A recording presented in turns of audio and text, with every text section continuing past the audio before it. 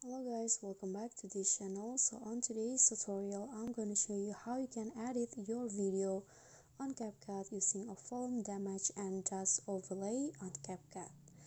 So here I already add my clips and I got the film damage and dust overlay from TikTok, so you can just find it on TikTok or maybe on YouTube, but please make sure that it's free from copyright.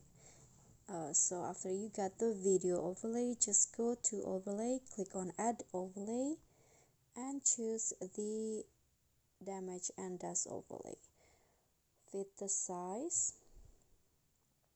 like this. I'm going to just swipe it like this, then trim the overlay so that it fits with the main video. Delete the part that you don't use. Click on the overlay and go to blend, then select filter. Click on a check icon, and now you are done with that film damage and dust overlay that has been applied to your clips.